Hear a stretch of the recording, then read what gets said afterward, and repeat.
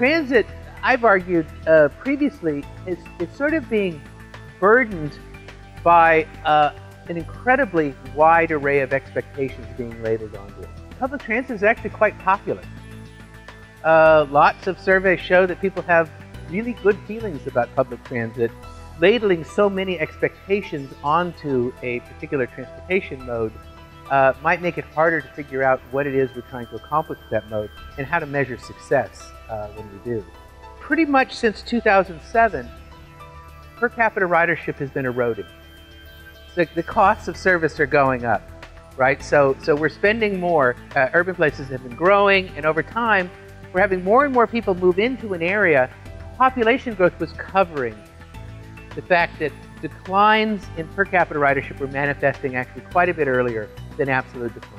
We just have been putting more and more money into improving services, increasing service, and we're actually, with each incremental addition, we're getting fewer and fewer riders.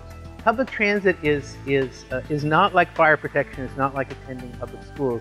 It's something that is very concentrated with respect to households, with respect to space, and with respect to operators.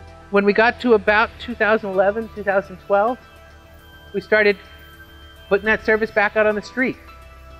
Okay, but what happened is we didn't see riders follow that. This is really important to understand that public transit, for the most part, has private for-profit origins. Mexican foreign-born households, which have typically been the lower income, very high transit ridership households, down 66% over this 15-year period. That's where your transit riders are going. They bought cars and they're now driving around. The biggest growth in car ownership was actually before the Great Recession. But overall, you can see that transit ridership, if we hadn't added all those cars, likely be down a little bit.